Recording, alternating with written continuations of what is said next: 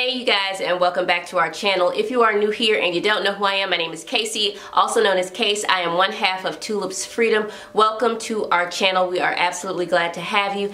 If you are not subscribed, definitely go ahead and do that right now. Don't forget to hit those post notifications so that you can be notified of all of our posts as soon as we put them up. Make sure that you're giving us a like. Yep, a like. Go ahead and do that right now. Leave us some comments below. Let us know how you like this video. Let us know what you'd like to see from us in the future. And also go ahead and share this video with a friend that you think might like it. So I am in a different spot today temporarily until I change our room around, but I thought I'd sit in here because the lighting seems to be a bit better right here than other places of the house. But say hi to Baby. Baby's joining us today. That's Baby, our bull, and we like having her around. She's so pleasant and so full of life and color. This video is just going to be a quick tip video about things that I think people should stop doing to please other people. It's stuff that I've had to learn how to do myself, and I thought I'd go ahead and share those tips with you, and maybe you can share them with someone else. Maybe it's going to be valuable to someone down the line. So who am I to hold back on all the good stuff I be knowing?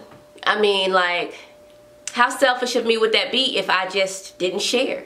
I mean, I know some of y'all just like to hold on to stuff and don't let nobody else know nothing, but I like to give because a lot has been given to me. So let's go ahead and jump right in with the first tip. Y'all know how many people be loving me until I disagree with them, until I be like, pump your brakes, boo. You done crossed the point of no return and I ain't going down that road. I think it is imperative for you to understand that you don't have to agree with someone just because they're your BFF or just because they're a family member. It is okay to agree to disagree, especially if it is going to make you feel some type of way that you did it in the long run. Friends crying on our shoulders and stuff, and we be all mad with them, but the minute that she be like, I'm finna go bust out my ex's windows, boop.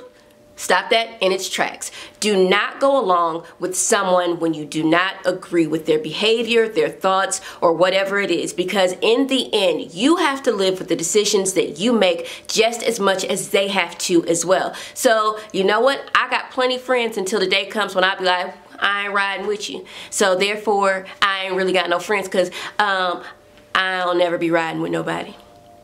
It's okay to disagree.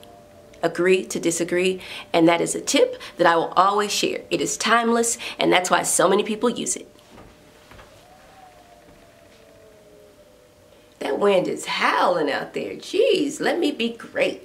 I want to share with you is to not downplay your value in order to make other people happy, because I feel like so many times we stifle ourselves and we don't live up to our fullest potentials because we don't want to offend someone else, because you don't want them to feel some type of way about who you are, your successes, your accomplishments. You don't want them to feel down and out. Now, I'm not sitting here saying that you gotta SHIT on them or anything like that and make them feel less than, but you definitely don't have to downplay your worth and your value just to please other people. If anything, you know, hype it up, live it up, and maybe that'll inspire them to do great things with their lives. I mean, honestly, I don't know how many times that, you know, I toot my own horn and then 2 weeks later, I see my friends trying to toot their own doggone horns I ain't never tooted before. I ain't even know they had no doggone horns. But I'm not always there when you call, but I'm always on time.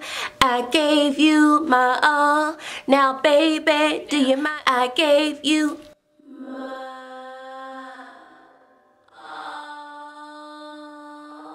all. I know y'all was waiting for me to sing that song today, so I had to give you one. Just had to give you one. Yeah, I'm gonna have to just channel Ashanti that way if I request her presence, because she's not gonna make herself available to me. She's got things to do. She's out here living her dreams and accomplishing goals and slaying all day. And honestly, that's a tip that I want to share with you guys. Stop being available every single time someone requests your presence or assistance. I am definitely not saying in someone's time of need don't be there, but really, how many times of need can someone have that's going to take away from what you want to do in life and what you're trying to set out and accomplish? I mean, you know, really, you just can't really make yourself available that much. In order for other people to value your time and your energy spent, you have to value it first. So by you valuing it means that you're going to put people at bay and not be available for them just because they want to shoot the shit with you.